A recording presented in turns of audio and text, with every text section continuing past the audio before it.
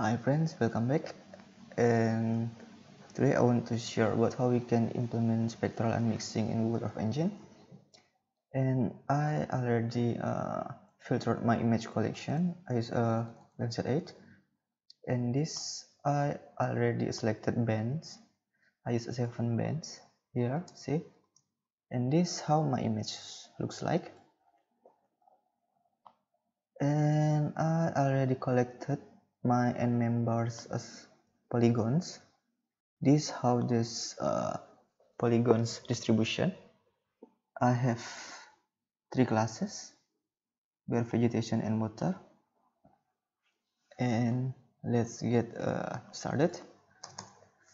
Create new variable here, bare min.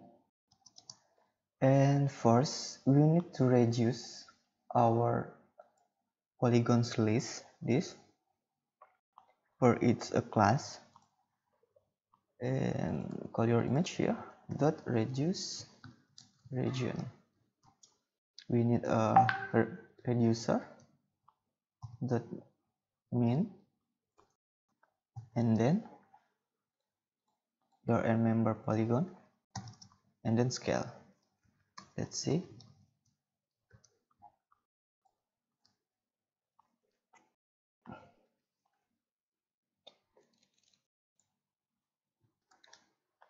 This mean value for bare polygon for each bands, but we have to convert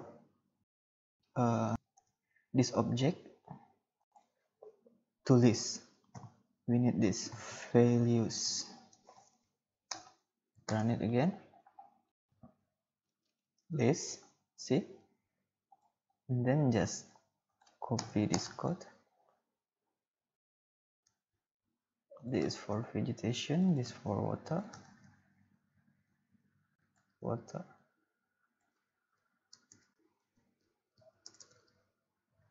like so. I don't need it. And let's make new variable here. Oops, sorry. For unmix, like so, and call your image, put it here, dot unmix function, parenthesis, open square bracket, and fill this with your polygon, like so. And then let's see, unmix, and we don't need this time. And let's see.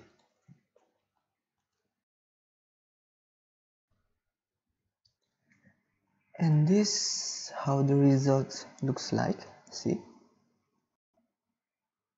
And the green color is for vegetation, and red for a bear, and blue color is for water, see. And I guess this end of this video. Hopefully this video help you. If you like this video, please subscribe, like, and comment, and see you in the next video. Bye bye.